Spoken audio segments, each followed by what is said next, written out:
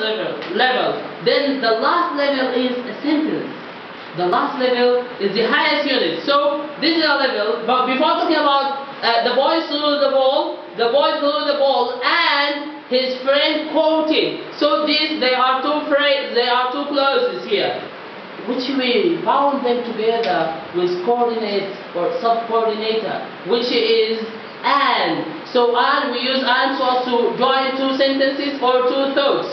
And, okay, and. Then the boy who was wearing the green shirt threw the ball. And this is two clauses. There are two clauses in one sentence.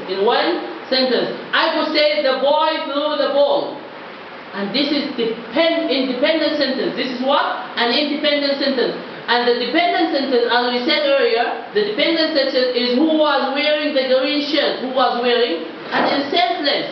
It doesn't give a meaning. It doesn't give full meaning. It doesn't give a full thought. So that's why we said this is dependent sentence because it cannot stand alone. So it depends on others.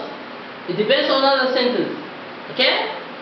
What is a clause? A clause is single idea. Single idea expressed by at least two elements, the subject and the verb. We spoke about SVO. SVO, subject verb object, or SVC, subject verb complement, or we call it subject complement, or subject verb prepositional, or subject verb adverbial sentence. All this you have to know them, and we expose to them. So, for example, here look at this example: subject verb, and sometimes there is a third element, which is the complement. For example, the subject is the actor performing the action, the doer, the actor. Okay? This is what? The actor. The verb is an action being formed, and the complement is the target of the action. Subject verb complement. For example, the boy threw the ball. The boy threw the ball. SVC. And so forth. This is the word globes. We spoke about it. Subject verb complement. And here expanding the clause, you can expand the clause for a while. Before 10 or half an hour, we spoke about adverbs and adjectives. Adverb as well as adjective. What are they? For example, adjectives are words that describe nouns. I said here, modify. An adjective is a word that modifies a noun, a pronoun, etc. But they said describe. And the describe as same as modify. It makes modification. Okay? For example, the tall boy threw the orange ball. So tall and orange are both of them. They are described, which they are modifying the what? They are modifying boy as well as ball. Okay? Let's shift from adjective to adverb.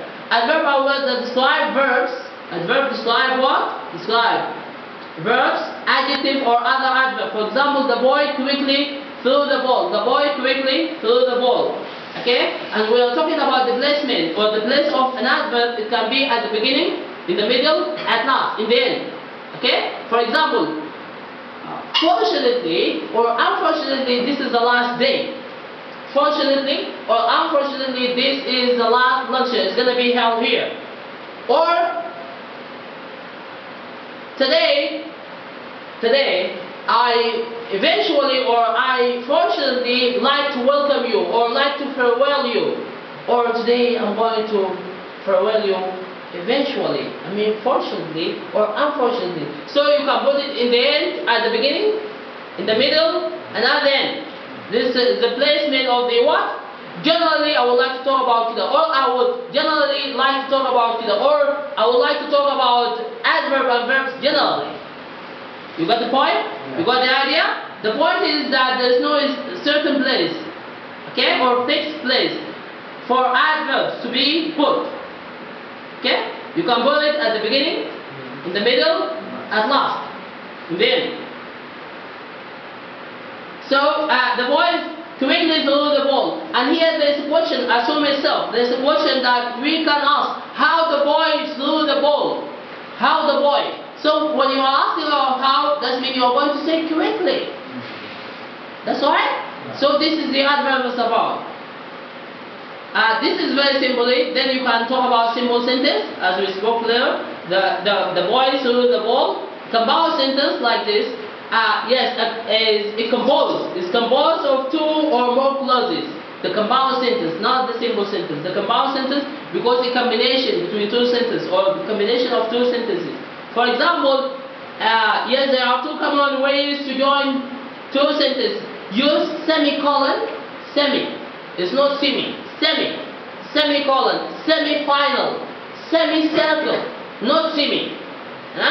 Semi. Yes, or use a comma and coordinating conjunction for, and, nor, but, or, yet, so. For example, the boy threw the ball, semicolon, his friend caught it. His friend caught it, okay? This is the complex sentence. Is a simple sentence where one or more clauses have been inserted. And Mr. Araki, we've been talking about the insertion to insert something.